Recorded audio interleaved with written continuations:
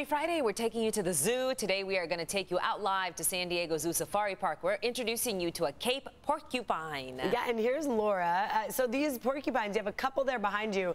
They look almost fluffy, dare I say, but they're not at all, right?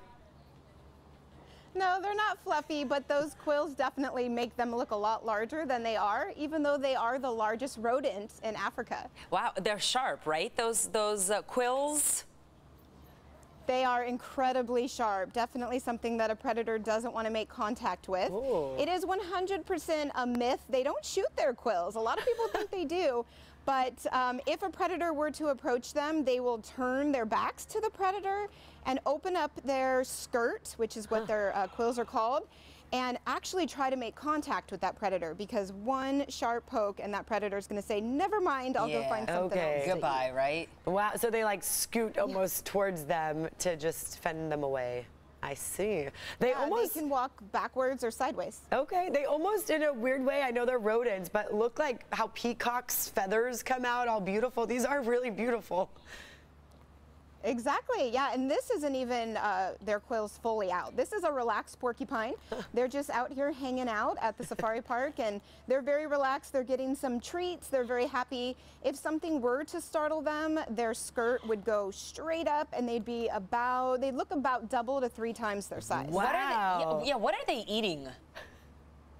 So they're eating some little biscuits right now. As a rodent, they do need to constantly chew on things. They have ever-growing incisors, which simply means that their front teeth are constantly growing. So this is one of the things that we provide them here at the safari park. They also get bones to eat. They get browse, like the branches in a tree, to chew on.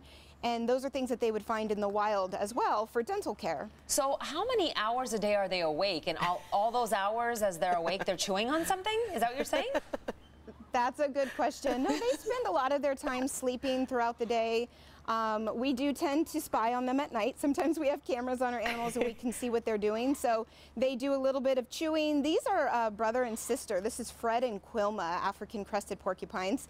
They just turned a year old last month, actually. So they still are very playful. So we see them playing together. They sleep together. They're very good, as you can see, about sharing food and being next to each other while they're eating. So they have a lot of fun here. So they sleep and then they chew on food all day and they play. I want a porcupine's life. That sounds incredible. Also, tell us also about the rattle. I did not know they can also make that rattling sound. Yeah, when you live in Africa and there's so many large predators, why not have a universal sound of danger, and that would be a rattling sound. So where they have, where a tail would be, porcupines don't actually have a tail, but there are some rattle quills. They look slightly different from the rest of their quills. It almost looks like a straw coming out, a bunch of straws together, and so when they shake them, it makes a rattling sound that's very loud and typically would scare away a threat. Very interesting. Cape porcupine. Laura, thank you so much for joining us. Reservations are no longer needed at the zoo, so if you're thinking about heading out, go ahead and do that. Great to see you. Yay.